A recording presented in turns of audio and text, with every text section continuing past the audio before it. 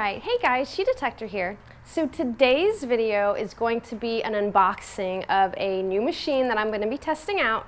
Now this machine is number 5 from the list of machines that I let you guys pick on what you wanted to see first. That list was many videos ago, but this is the 5th one on the list and this is the last one on the list. So the machine is the Detector Pro. Now, I have to give many thanks to Ronnie over at the Gold Digger Metal Detectors because he sent me this machine to test out for y'all. So let's just jump right into it. Now, I will say before the video begins that this video isn't going to have any actual detecting in it. What I'm going to do is I'm going to spend this first video doing essentially a test bed, showing the machine and letting you guys hear what it sounds like just here in the yard before I take it out to the actual beach, because this machine's a little bit different from the majority of the machines. So let's go ahead and jump right into it and I will show you guys this new machine. Alright guys, so here's the new machine that I got from Ronnie over at the Gold Digger Metal Detectors. So first, before I start, I want to say thank you, Ronnie, for giving me the chance to try out this machine. I've seen it before and I thought it was very interesting because of where the control box is on the machine. Now, for those of you that don't know anything about the Detector Pro, the control box is on the headphones, and I will show you what I mean. So now this is a used machine, so in case some of y'all are out there saying, you know, that's not how it's packed up, it looks like someone's been in it, it is a floor model machine. So, yeah. Alright, so I'm going to take out the coil and the headphones first. Here obviously is the shaft and we've got the book down here. But let me go ahead and show you guys the most important part, which is going to be the coil and the headphones. So, coil, obviously. And this is the headphones for the Detector Pro. So now this is one of the ears, and I mean it's not very big really, but everything is right here. So you've got your volume and your discrimination, and that's pretty much it. It's a very simple machine. So yeah, and you know, when I first saw this, I was like, that's crazy. Those headphones have to be extremely heavy to have all the components of essentially the metal detector box in the headphones, but they're not. I mean, I wouldn't say they're any heavier than, I mean, just a standard set of headphones that comes with, you know, your Excalibur or any machine for that matter, actually. So yeah, so here it is. Now obviously it's not put together. I don't have the batteries or anything in there yet. But this is it. So you would turn it on. This is your on. I don't know if you can hear that click. And then your discrimination. I will most likely hunt with it in 0 discrimination, at least for the first hunt. So I'll be digging everything. And what I'll do is, now I don't know. I've not read the book yet, so I don't know if there are different sounds for different metals. I'm not sure. I will find that out though. But this particular video, I'm not going to be doing any metal detecting first. I'm actually going to be doing like a test bed outside with the machine. And I have a microphone that I'm going to put right here in the headphone, between the headphone and my ears, so you guys can actually hear the sounds that it's making.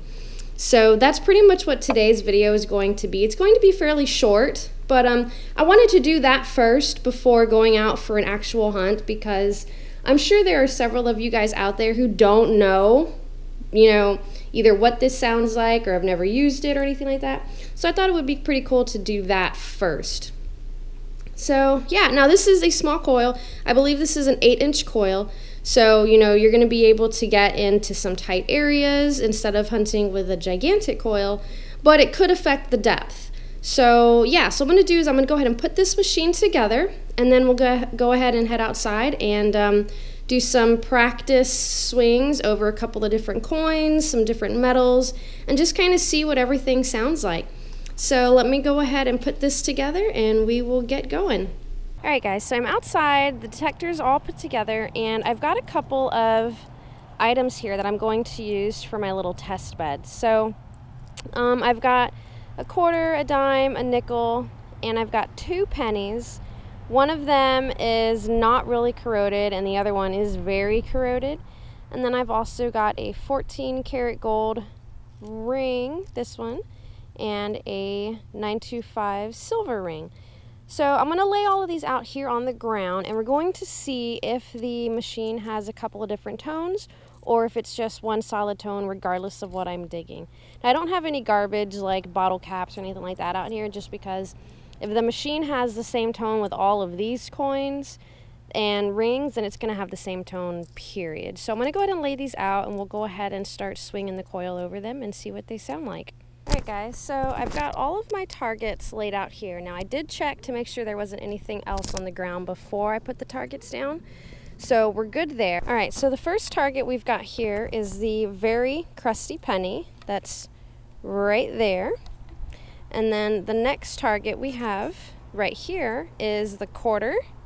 And then over here is just the regular penny. And then right here we've got, oh sorry, the nickel. This one over here is the nickel, and this one's the quarter. And then we've got the dime right here. And then right here we've got the gold ring. And then over here is the silver ring. So we're going to start with the very crusty penny right here and see what it sounds like. So I'm going to go ahead and put this microphone into my headphones so you guys can hear all the sounds that the detector is making. So let me go ahead and do that, and then we'll get to doing some testing.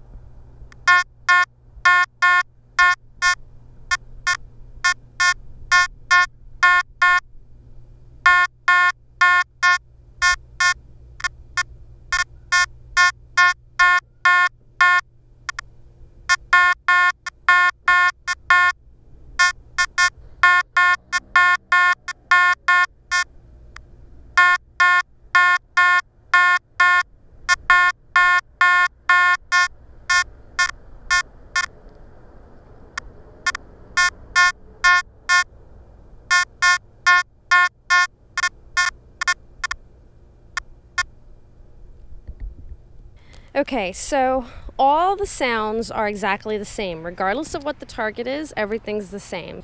So currently the discrimination is set to 0.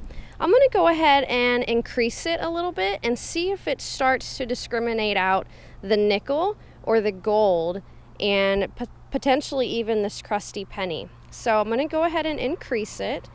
So we're on 0, we've got 1, 2, 3, and I'm counting because, let me show you, the headphones, as I showed you before, here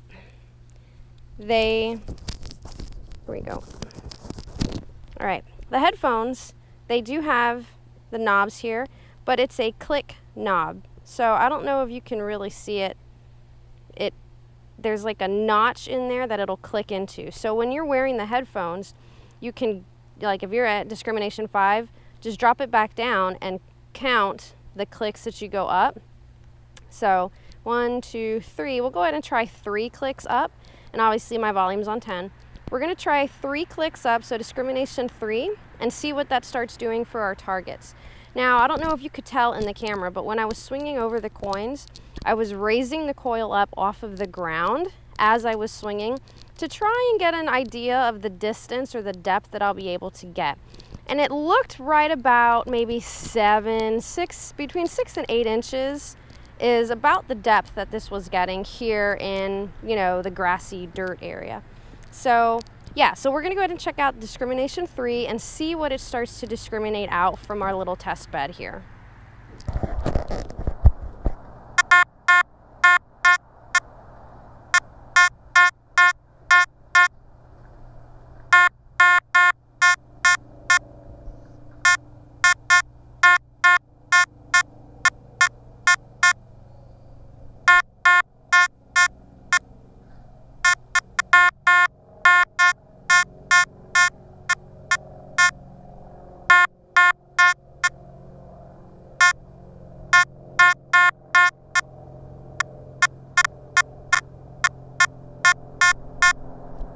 right, so at discrimination 3, we were still able to pick up all the targets, and I was noticing some, I guess, depth lost, especially on the gold ring. That one, I would say past 5 inches, and I wasn't hearing it. And that was at discrimination 3. So let's go ahead and crank it up some more. We're gonna go to 6, so 4, 5, 6.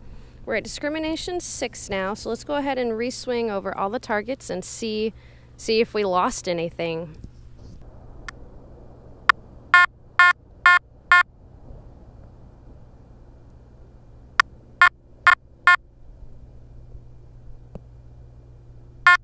Ooh.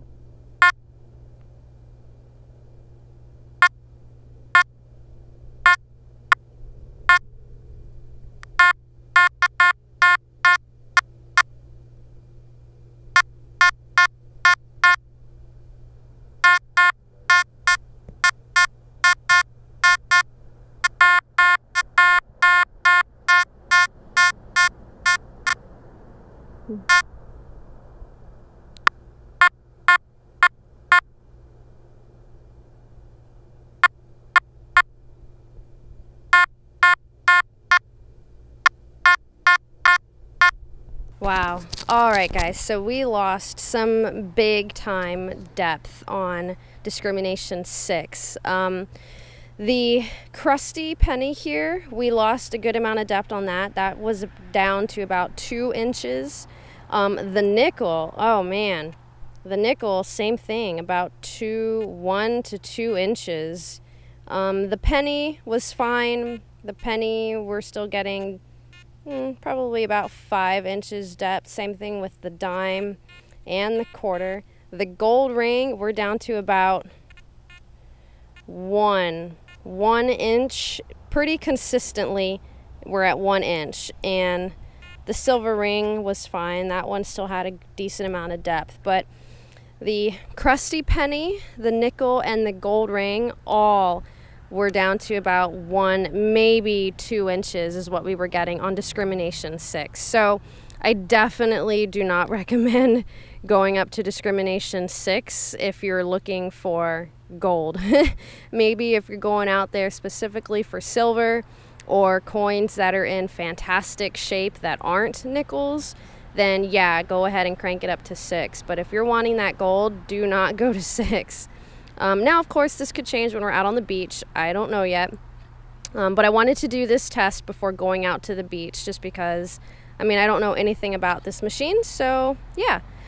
All right, so I think that's a pretty good gauge on what we'll be dealing with when we take the machine out to the beach. Let's head back in. All right, guys, so what did y'all think of the test bed that I did with the Detector Pro? I had no idea what it would sound like, so, you know, hearing that everything sounds exactly the same, I don't know if I was surprised or expected it. I didn't really go into it with any kind of specific expectations, but the fact that it has a single tone for everything, regardless of what it is, it's kind of similar to a bunch of the PI machines that I've used. Now, if you've never used a PI machine, it's a pulse induction machine, and I've used 2 of them, and both of them had the same tone regardless of what you were digging. So this machine, this is the Detector Pro, and this is actually the Treasure Hunter Pirate. This machine is very similar to those PI machines in that it sounds exactly the same regardless of the target. So you can use that as kind of a good gauge on if you might be interested in this machine. I know there are a lot of hunters out there who like the different tones. They like, you know, the X-Cow has many, many tones. Even the AT Pro, the MX Sport, a lot of them have different tones for the different metals. This one, not so much. So pretty much the only thing you can do is adjust the discrimination. Now, from the little test that I did out there, I had mentioned that going up to discrimination 6 is probably not the best thing to do if you're hoping to find gold, because this at 6 gives you a depth of maybe 2 inches, and I feel like that's really pushing it. It was pretty consistent at 1 inch at discrimination 6, so you're going to lose a lot of gold, especially small gold, if you have it that high. Now granted, I didn't have any bottle caps out there today. I didn't have any aluminum, foil, anything like that. So I don't know where exactly that will be discriminated out at, but once we take it out to the beach and we actually get in an actual hunt, I will start playing with the discrimination and see where we end up. So I'm going to try to discriminate out. I mean, obviously the iron won't be an issue. That would probably be out maybe 1 or 2. I'm not positive, but I don't imagine we would have to go very high to get out the iron. If we keep it at 0, you're going to be essentially hunting in all metal mode. So you're going to dig everything, good or bad. Yeah, so far it's a nice machine. Again, this is very easy out of the box. There's not a lot of adjustments or settings that you need to play with to start going and detecting, which is really good for a lot of beginners. I know sometimes machines out there can have a whole lot of bells and whistles, and yes, that's nice if you already kind of have an idea of the machine or detecting in general and you kind of know what those settings will adjust. If you're brand new and you've never held a machine in your life before, I would, just off of this little test that I did, I would very much recommend the Detector Pro because it's very easy. Let me show you guys the battery area here. Now this takes 2 9-volt batteries. So obviously here's the headphones. This is the side with the components on it. This is the side that you actually put the batteries in. So on the bottom of the headphone, there's this little notch that you can put a coin in to pop it open, and your batteries sit inside this compartment in the headphone.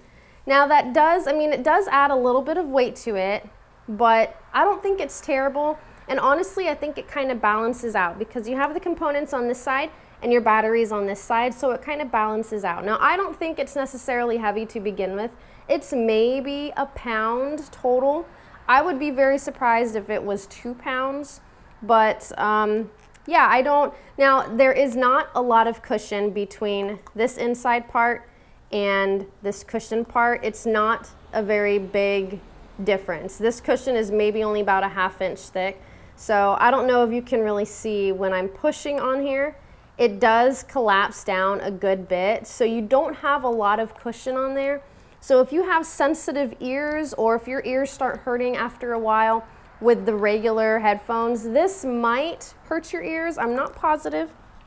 So keep that in mind. But other than this is your machine right here. So this is it. It's very, very light. Yeah, I mean, so that's definitely good if you have shoulder issues, back problems, things like that. Again, the coil is a very small coil. This is maybe an 8-inch coil. I'm pretty positive it's 8 inches. Now this coil, when I was putting it together, it's actually kind of strange. So let me see, I keep hitting my cabinet. So now the bottom of the coil is textured and the top of it is not. It's very flat. And I don't know if you guys can really see that in the camera, but when I was putting this together, it looks like it's upside down because usually the textured part of the coil is on the top that you're looking down on, and the flat part is on the bottom. And that's usually the part that you want to keep protected with a coil cover. So when you first get this out of the box and you're reading the directions on how to put it together, because I was looking at it and I was thinking, this looks like it's upside down. So I definitely looked at the manual, but no, it's on there right. It's just, it's smooth on the top and rough on the bottom. So yeah. Okay, so again, I've got all the targets that I tested out here earlier, and nothing is, you know, super fantastic. Like I said, I just grabbed a couple of things to see if it sounded different for each thing, and it doesn't. But I imagine you'll probably still get a good amount of depth on other items, because all of these items here at 0 discrimination, I was getting, I would say, between 6 and 8 inches of depth. Granted, this was like an air test. I was out on the grass, yes, but they weren't buried. So an air test, I was getting between 6 and 8 inches so far. I imagine it'll be probably the same for the other stuff, aluminum, bottle caps, pull tabs, things like that. But it didn't have an issue finding the gold. I would say the gold was maybe a little bit more shallow than, say, the quarter. But even so, the gold was still being picked up, I would say, between 6 and 8 inches. So yeah, so I'm excited to see it perform out at the actual beach. I think it'll be all right. Again, I'm going to be starting in zero discrimination, so I will be digging everything. But that'll give us a good idea to see what kind of depth this machine can have. Now, because it does have the smaller coil, I imagine that's probably why we're only getting to about 8 inches. I've never used any of the gigantic coils out there, like the Nell coils, but a lot of people have said, and I've read in the forums, that the larger the coil, the more depth you can get because it's a larger surface and it's able to go deeper. Because this is smaller, we might not get as much depth as, you know, say a 10 or 12 inch coil. But we'll see. We'll play around with it and see, you know, what we end up coming up with. So yeah, again, I want to say big thanks to Ronnie over at the Gold Digger Metal Detectors for sending me the machine and let me try it out.